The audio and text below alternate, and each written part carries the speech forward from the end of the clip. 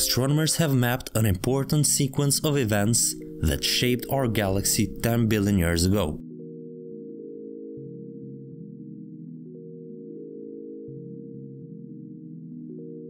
Astronomers used the European Space Agency's Gaia Space Telescope to understand how our galaxy cannibalized another galaxy in the early days of the universe. We know our galaxy is made of two separate sets of stars, but exactly how or when they came together was a mystery.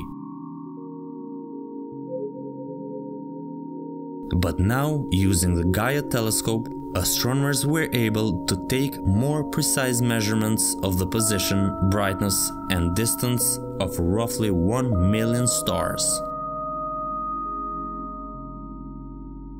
One of the sets is dominated by blue stars, and their motion told astronomers they are the remnants of a dwarf galaxy that merged with the Milky Way. The other group is made of red stars. Both groups live in the Milky Way's halo, a spherical region that surrounds the entire galaxy. Data from Gaia determined that the two populations of stars are identical in age, with each being no younger than 10 billion years old, and that all of these stars are older than the ones in the Milky Way's disk.